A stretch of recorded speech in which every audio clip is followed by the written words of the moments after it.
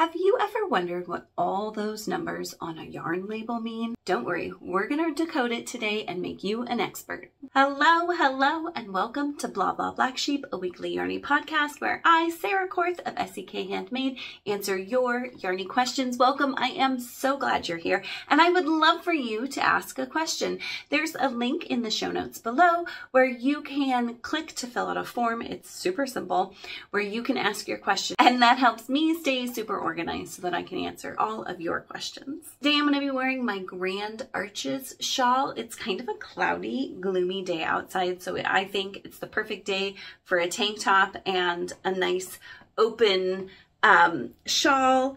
This shawl, one of my biggest issues are shawls that get too long but don't have enough width on them. So I added a little add-on to make this shawl have a really nice wingspan so that you can wrap up in it super easily. So all I'm gonna do is I'm gonna scrunch up the top just a little bit, wrap it around, and then roll that back under so that those go kind of underneath and the top comes up. And there you go. I'm gonna keep it away from my neck a little bit because it's still warm outside because it's still summer. So there you go. I have been thinking about making this again just to have another version of this. This is a really fun speckly yarn, but I wonder if it would really show the texture well if it was in a solid yarn. So let me know if you think you'd like to see it in a solid weight yarn. It is DK weight, which I don't have a lot of in my stash, but I could find something. So leave me a comment below. Let me know if you think I should do that. All right, links to the pattern and to the Aquarius Make website, which is the yarn that this is currently made in, down in the show notes so that you can peruse. This was a collaboration between Fatima and I years ago. So I don't think she still has this exact colorway, but she has lots of gorgeous yarn. So, all right, let's answer a question. I recently started crocheting and have mostly been practicing my stitches. Now that I have the basics down, I'd like to start an actual pattern. I picked a pattern, but when I went to get the yarn, I got totally overwhelmed. Why are there so many numbers on the yarn labels and what do they mean? Okay, I get this, especially when you go to a big box store and pick up a big box yarn. There's a lot of information on there, and some of it's for the store and some of it's very obviously for you and some of it is maybe less obviously for you. So what I'm going to do is I'm going to take some pictures of my yarn labels that I'm talking about and I'm going to put them up here so that you can have a big view of what I'm talking about instead of me trying to like hold and point. But I'm going to talk about several different yarn labels here. I have a lot of yarn labels. Some of them have a lot of information on them and some of them have just a little bit. So I want to talk a little bit about what to expect with different types of yarns and what all of the information means. Okay, so because I'm in the United States, I'm going to start with a big box yarn that is available in the United States. I should say this yarn specifically is discontinued, but this brand is a big brand here in the United States. And so I thought it would be really helpful to show one of their labels because you'll get similar information on all their labels and it'd be good to know what they are. So I have the label from the sweater that I finished. I believe I showed you it last time, maybe 2 times ago. And this specific yarn, the Comfy Cotton Fetty, is no longer available. However, Comfy Cotton, I believe, is still available, and Lion Brand yarn is absolutely available. So there are lots of numbers that you're going to find on the label here, and I'll put them up here so that you can see them. One of the numbers that you're going to get is the weight of the yarn. So this says it's 3.5 ounces or 100 grams is the weight. And then it tells you how many yards and meters are in the grams and ounces. So we have kind of American terms and we have rest of the world terms because we can't get on board with the metric, I guess.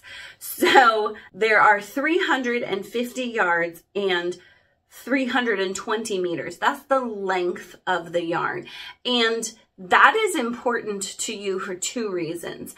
One, comparing how many yards you get per grams can help you compare how similar your yarn is to the yarn that was used in the pattern. So if you're not going and getting the exact yarn that the designer used, which happens a lot because they discontinue yarns, having a comparison of how many yards are in 100 grams can help you kind of compare how similar weight of the yarns are that you're substituting out. I have a whole series on yarn substitution that I'll link below for you. So that number is a good comparison for yarn substitution, but also if you need, oh gosh, if you need, let's say a thousand yards for a top that you're making, and this has 350 yards in it, 2 of these would be 700 yards. 3 of these, oh gosh, math and I, let's see, 700 plus 3 would be 1,050. So you would need 3 balls of this yarn to get to 1,000 yards. So you're not just gonna walk into a yarn store. I mean, you might, depending on how many yards you need, but you're probably not just going to walk in if you're making a bigger project and just pick up 1 ball of yarn and be like, done.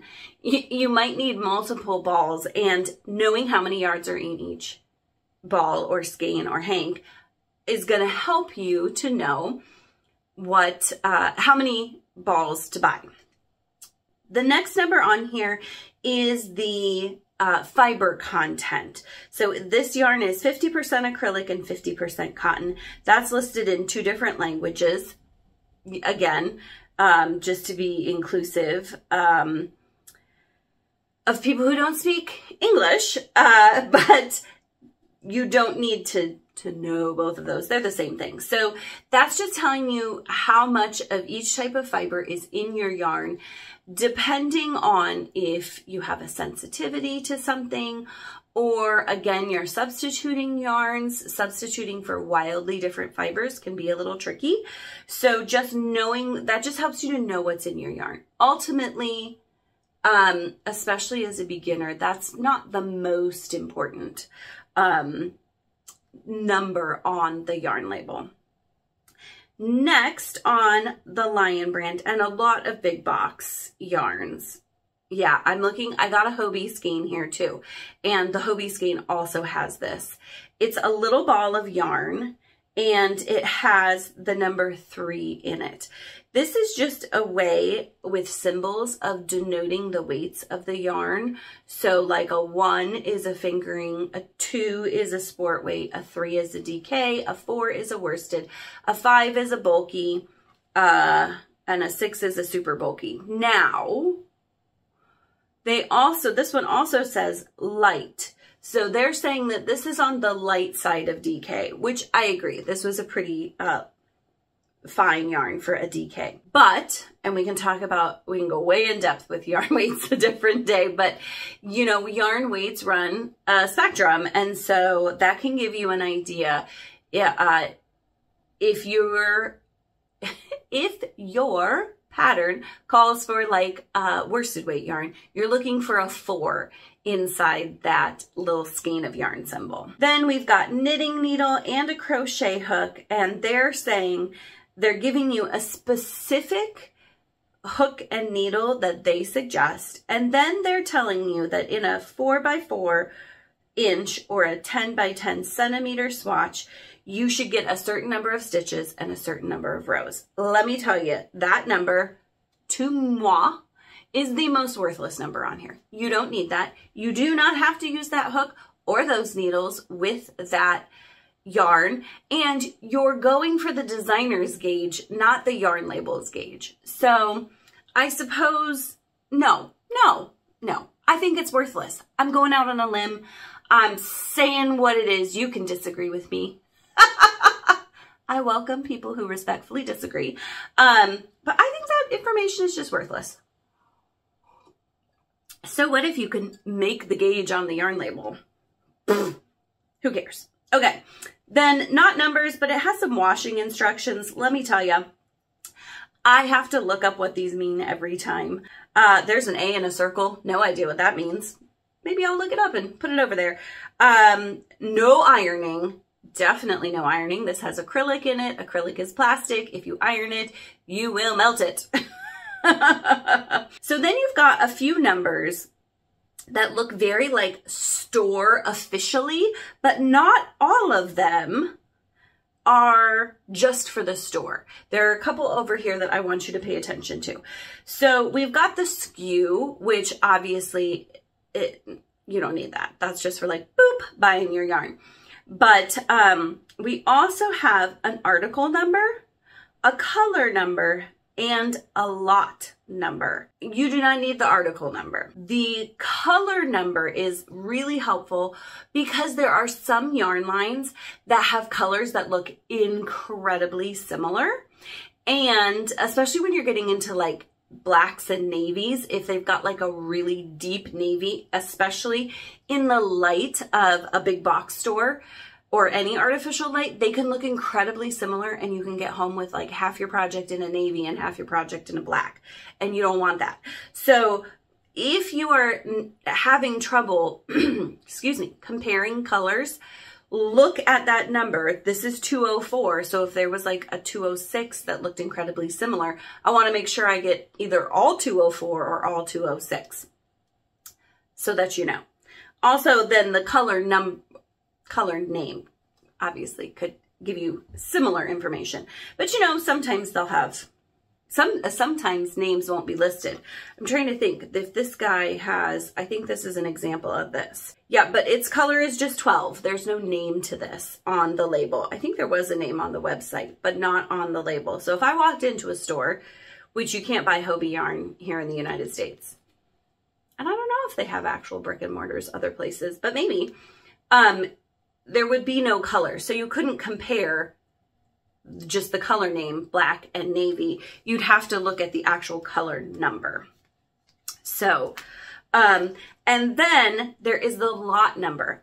Lot number feels very like, I don't need to know that, but let me tell you, yes, you do. I thought for the longest time that if it was a big box dye, the lot number didn't matter because they had machines that dyed stuff, right? So how, like, that seems like it would have to be consistent because it's robots, right? No. I have a sweater. I'll see if I can find a picture. I made a sweater in Lion Brand yarn. I bought, I think what I did was I had some of the yarn in my stash, and then, you know me, I already had some of the yarn, and then I found a project I wanted to do. It was a test for this knitting pattern. And so I didn't have enough yarn, so I went back and I bought more yarn. But it had been like months since I had purchased the first bit, so they did not have the same dye lot.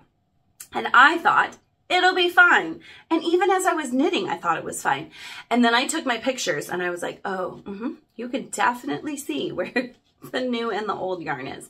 So you want to be sure that if you are purchasing multiple skeins of yarn, that they all have the same dye lot number so that you make sure that your skeins match. That simply means they were all dyed together and that then they should match. Then I wanted to talk about a couple labels of things that you'll often find in a local yarn shop situation because they tend to be kind of different. They're very popular kind of transition yarns. When people start out, a lot of times they start in the big box because it's easy and accessible. But as you improve your skills, you feel like, oh, now I can use the fancier yarn. I'm good enough. Let me tell you, lies. You can start with the fancy yarn. I really encourage my students to do it. It changes your whole experience. But I'll get off my soapbox because that's not what we're talking about today. The first one I want to talk about is a Plymouth yarn.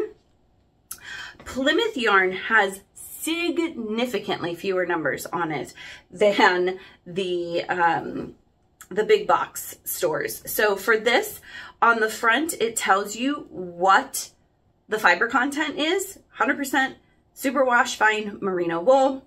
That's it. Then on the back, you can see so many fewer numbers. They have a suggested needle and how many stitches per inch. This is, you'll notice, I could get on a whole nother soapbox here, but you will notice that as your yarns get fancier, if they list a tool, I guess, they'll list knitting and not crochet. Can you see why I could get on a soapbox? Anywho, again, I think that's kind of useless information anyways, so we'll let it slide.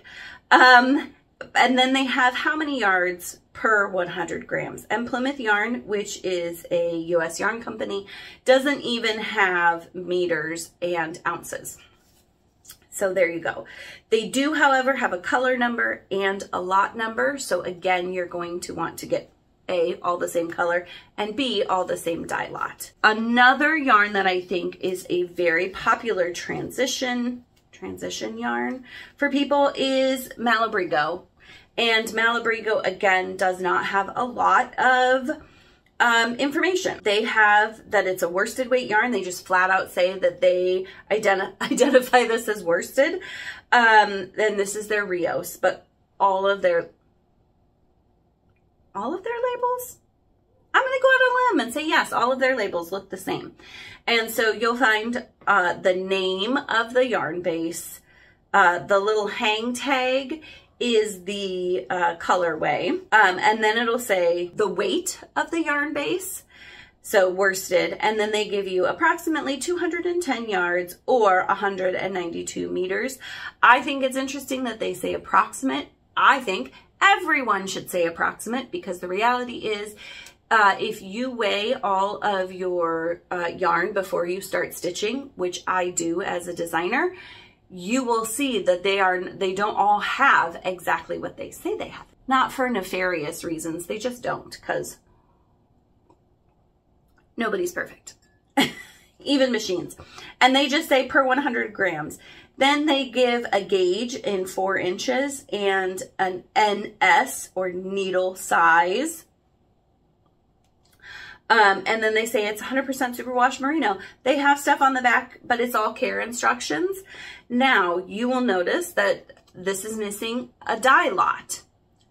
Malabrigo does not dye lot their yarns. You know me, I'm obsessed with Malabrigo. They got all the bold colors for me.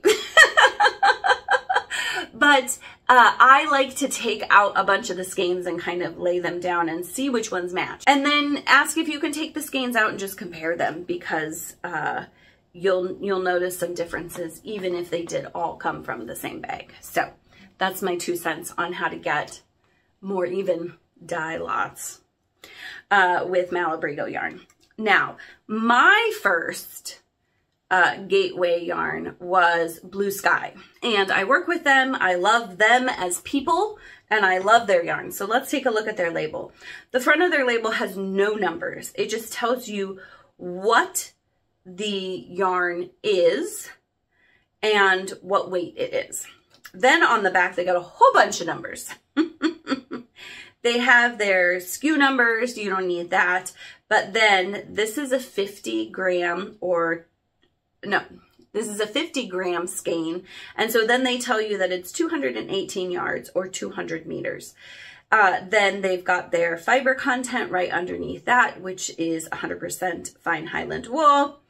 Now, we've got, if you turn the label the other way, you've got a whole bunch more numbers. Again, similar things to what we've seen before. They've got a lot number. That's the dye lot. You want to sync those up. You want them all to be the same. A color number and a name. They've got a suggested needle size and a suggested gauge. So there you go. That's so all very similar numbers.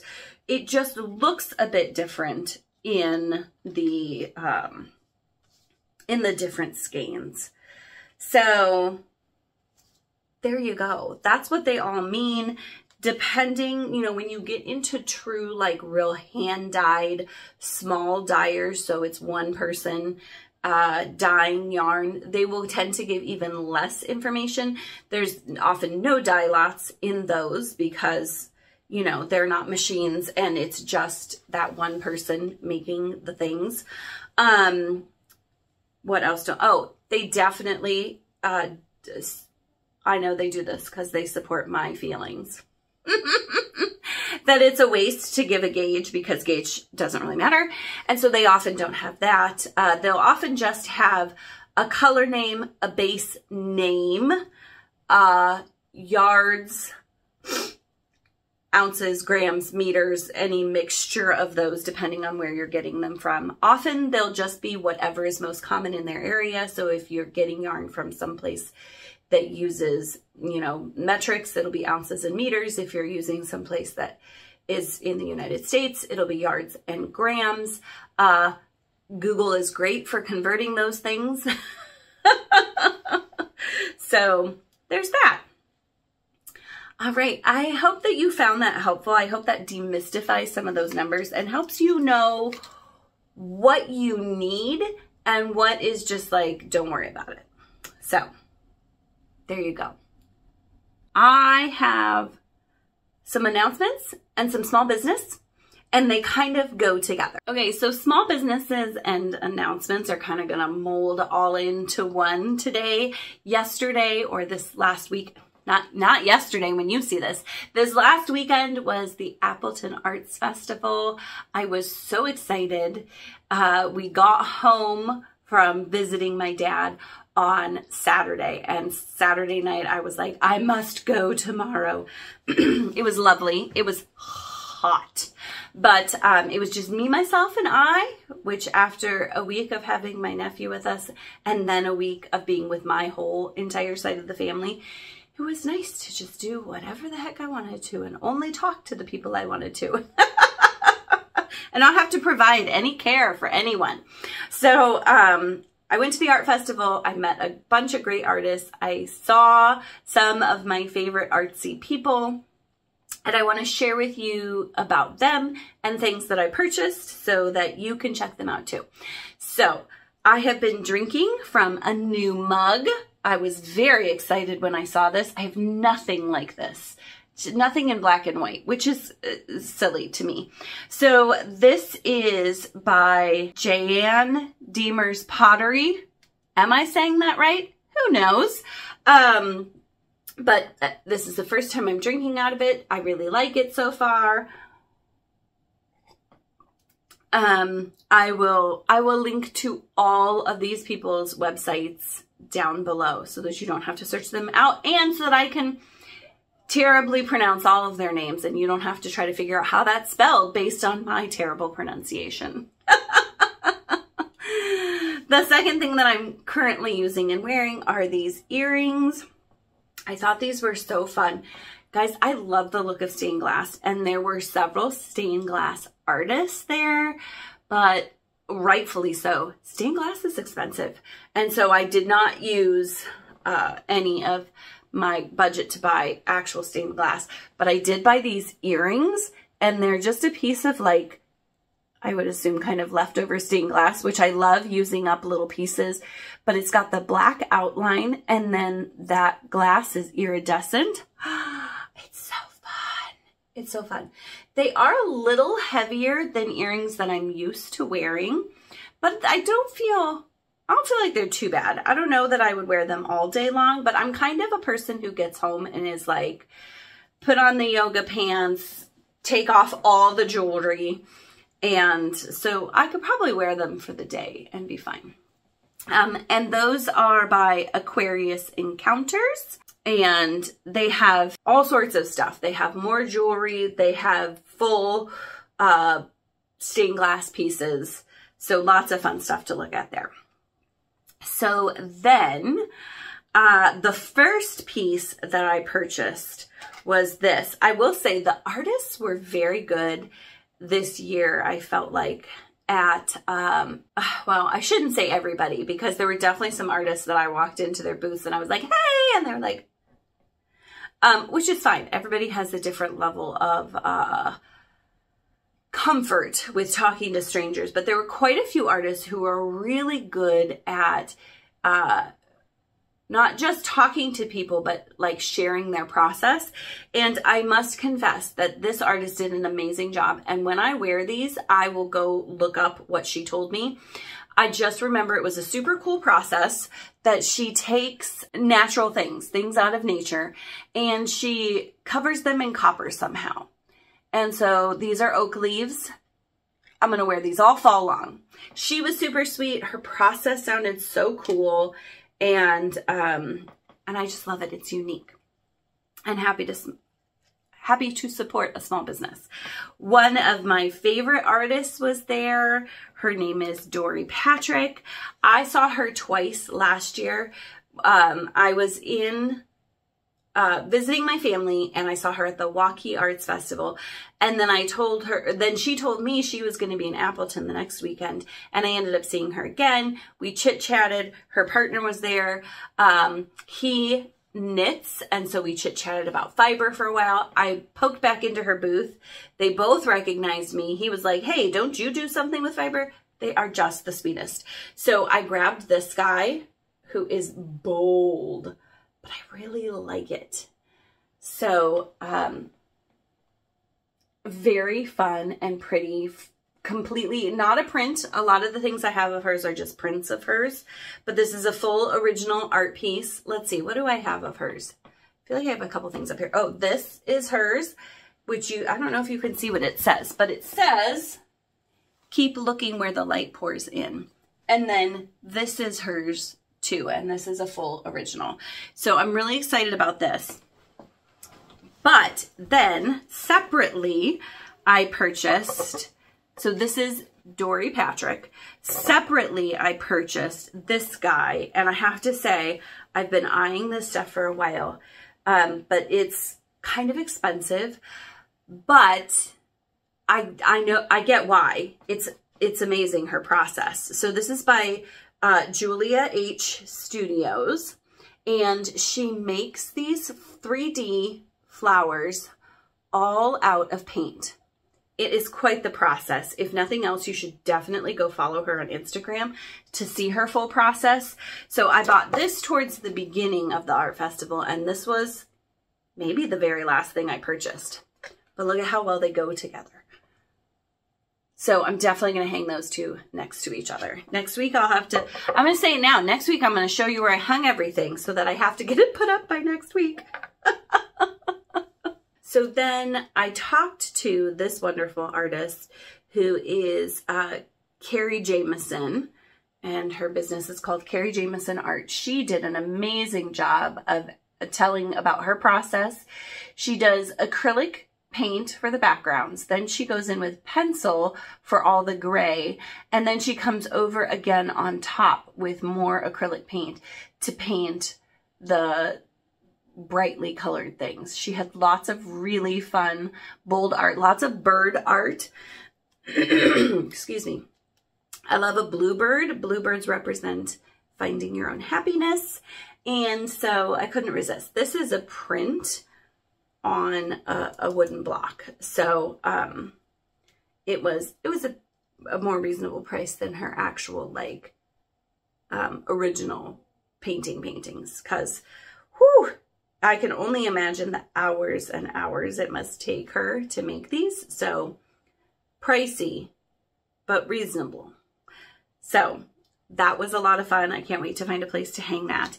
And then another artist that I really liked, but her bigger things were definitely out of my price range. So I enjoyed that she had this little piece. She had some ornaments. This is Alexander Ceramics. And how gorgeous is that? The poppies. So I'm not going to wait and put this on my Christmas tree. I'm going to hang it up somewhere. I don't know if I'm going to hang it from its red hanger on the wall or if I'm just going to put like, I thought about just getting a nail, hanging it on a nail, and then maybe gluing something pretty to the front of it, like a button or a bead or something, so that it looks pretty and not like it's just hanging on a nail. So that is Alexander Ceramics. And then this lady, you guys, she was a hoot. She was so sweet. So, by Rach.